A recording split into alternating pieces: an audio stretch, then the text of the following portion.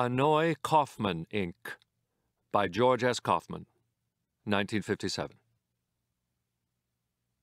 For some time now, I have suspected the existence of an organization whose scope and energies are so enormous that they stagger the imagination. I am not prepared to say with certainty that such an organization exists, but there are various recurrent phenomena in my life that can be explained only by the theory that a major plan is in operation, a plan so vast and expensive that it is almost impossible to envision it. The organization that carries out this plan must spend millions of dollars annually to achieve its object. It must have, great suites of offices and thousands upon thousands of employees. On a guess, I would put its running cost at $10 million a year. If anything, the figure may be higher.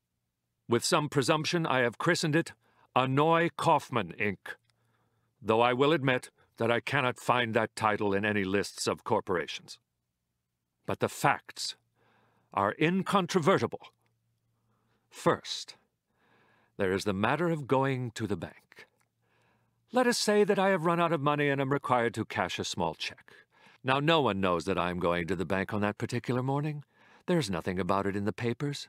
I am not immodest, and I know that at best such an announcement would get only a few lines on a back page. George S. Kaufman is going to the bank this morning to cash a check. We wish him all success. Something like that. But not a word is printed. No one knows about it. As a matter of fact, I have probably not made up my mind to go until about 11 o'clock, yet the organization is prepared. It immediately arranges that half a dozen big companies should be drawing their payroll money that morning, and that each of them should send a clerk to the bank with a list of payroll requirements. So many $5 bills, so many dollar bills, so many quarters, dimes, nickels, pennies. Next, it is arranged that all these people should get to the teller's windows just a few seconds ahead of me. Now this takes doing.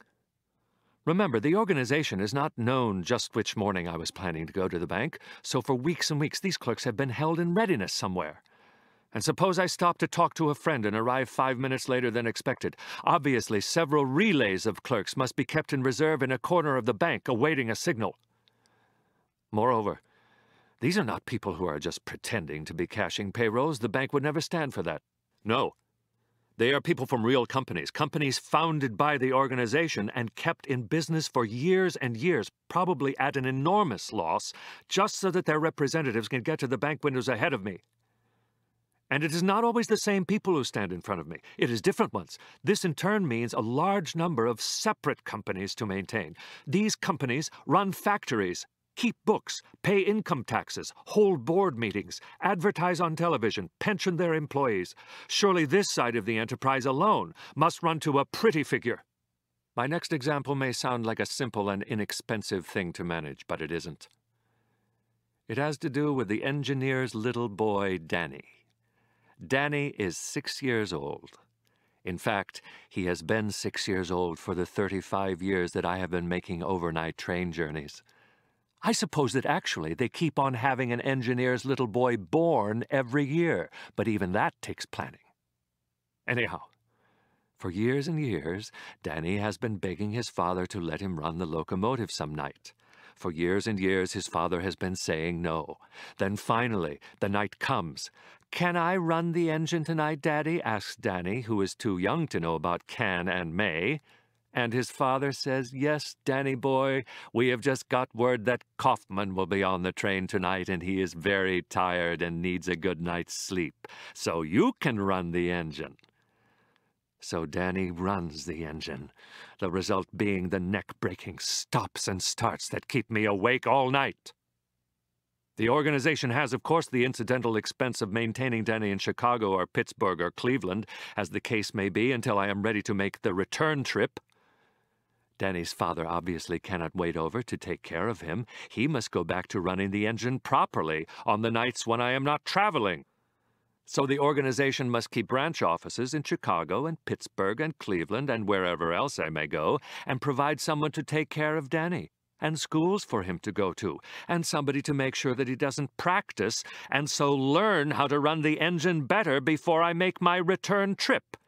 This seemingly small part of the business can run to fantastic sums over the years. But the bank and Danny are, after all, relatively minor matters. Once done with, they are over till the next time. I come now to the major opus, the basic activity for which Annoy Kaufman, Inc. was founded. Years ago, when I moved to New York, I noticed that a little man in a gray overcoat was watching me closely as I took the ferry from Jersey City to 23rd Street. I don't know why, but I think his name was Mr. Moffat. At all events, Mr. Moffat was the first person off the ferryboat when it docked. Hurriedly joining his pals in a midtown office, Mr. Moffat reported as follows: "Boys, he's here. We can take out incorporation papers in Albany tomorrow and go to work. In a day or two, I'll have all the dope for you." Now, you may think it arrogant of me to claim that the entire rebuilding of New York City at present in full bloom came about solely as a result of my arrival here, but I can only cite the facts. No sooner did I move to a given neighborhood than the wreckers were at work on the adjoining building, generally at 8 o'clock in the morning. The pneumatic asphalt ripper, with which we are all now familiar, was first used early one morning as a weapon against the slumber of none other than myself. The first automatic rivet came into existence to be the destroyer of my sleep. All dates and names of streets are on file in the office of my attorney. Naturally, I kept moving to new neighborhoods in quest of peace, but the boys were always ready and waiting. Can you blame me for feeling that it was I and I alone who unwittingly charted the course of the city's onward sweep? Only once, in all these years, did they slip up. Acting without sufficient research, they put up Lever House just to the south of me, unaware that my bedroom was on the other side of my apartment. Discovering their error, they of course bought the property to the north and went quickly to work. Well, sir, heads rolled in the office that morning, I can tell you. Mr. Moffat, I like to think, shot himself, but I suspect he was immediately succeeded by his son, and since then the organization has functioned so efficiently that I am now exactly 37 years behind on sleep, with only an outside chance of making it up. With all that on their hands, you wouldn't think they'd have time for congressional lobbying, too, would you?